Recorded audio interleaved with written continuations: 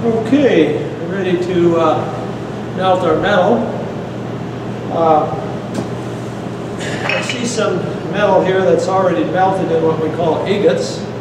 If you're buying metal, you can actually buy agates, or you can just use scrap materials.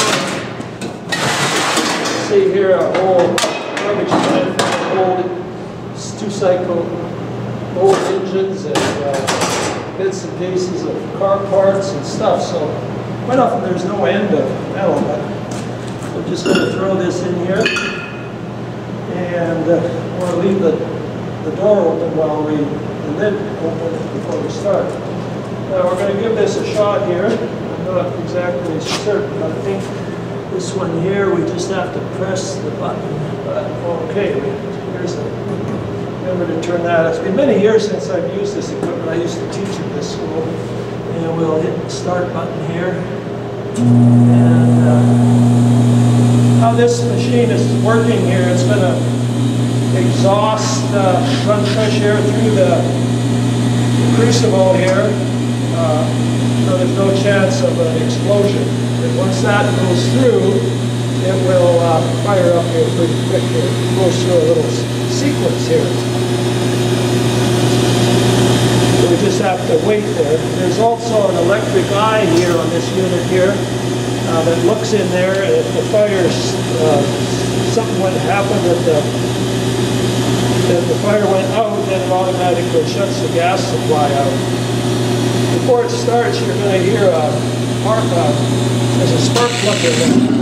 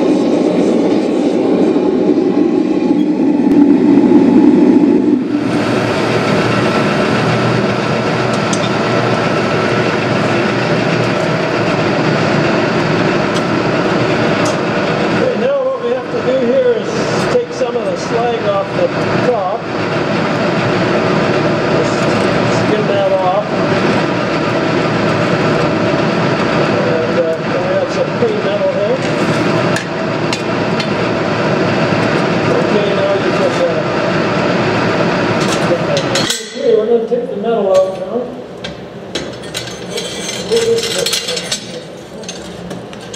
Okay.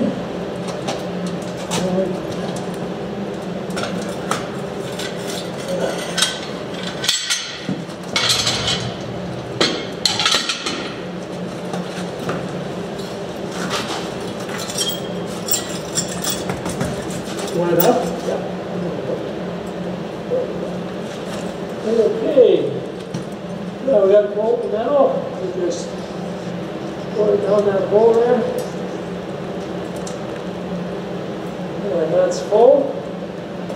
Okay, in that little big, you can put it right on top of it if you want. Where? Right on top of it.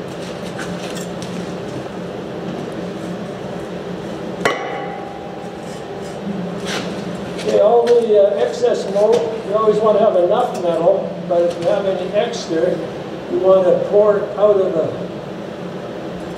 the crucible, because otherwise it will harden, and then when you heat it up again, it will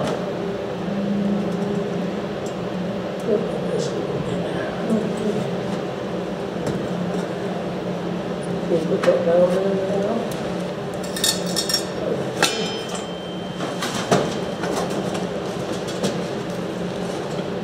We'll see if we can get this back in there.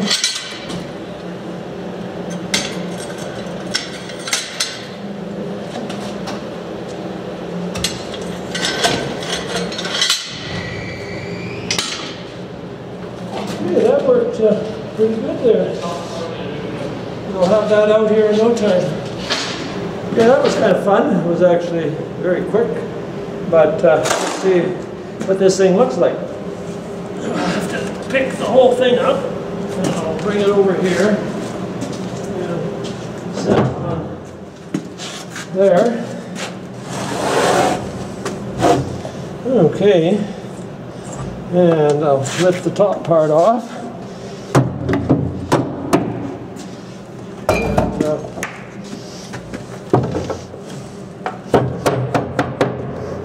just have to get it out of there.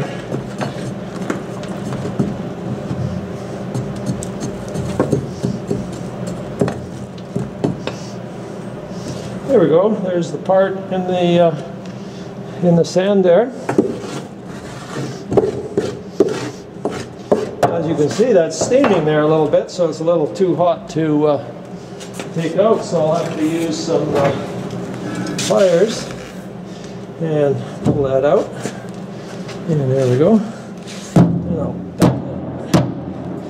Oh, the whole part come off there. It's still a little soft, but we just want to clean that off. There we go. And that's what it looks like.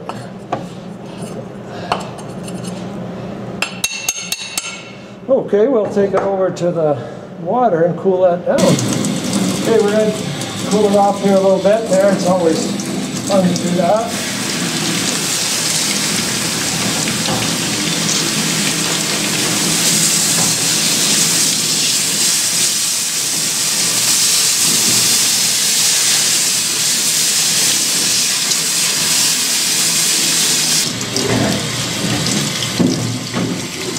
I had hot water on there, this wasn't quite so frigid there.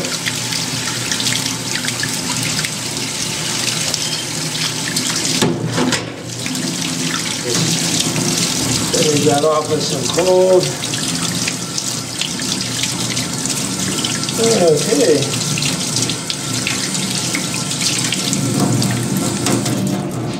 That's what it looks like. Same as the wood part there. I'm going to be boring a hole through the center here to fit onto a shaft, so this will be machined off, and then I'll machine all these surfaces on there. Anyway, a very quick way to make a part out of scrap material. So thanks for watching, and maybe the next video I'll put on, I'll show the machining of this a little bit.